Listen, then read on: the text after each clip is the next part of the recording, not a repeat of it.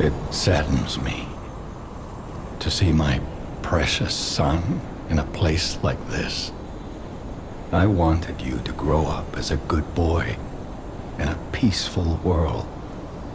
And yet, I think all I've taught you is blood and violence.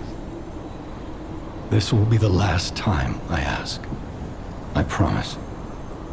Simon has gone completely mad. He's trying to become a god by using a tremendous amount of ergo. I don't know what kind of world he wants to build. Perhaps there's no stopping him. I trust you, my son, and I'm ready for any outcome. But I don't know what you think of me.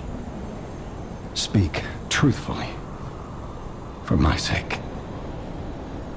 Was I a trustworthy father to you?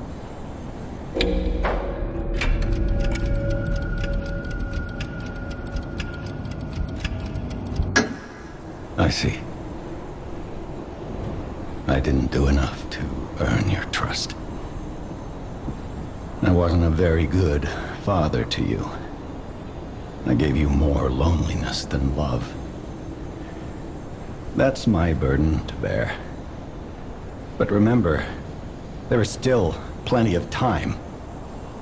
Once all this is over, we can become a real family.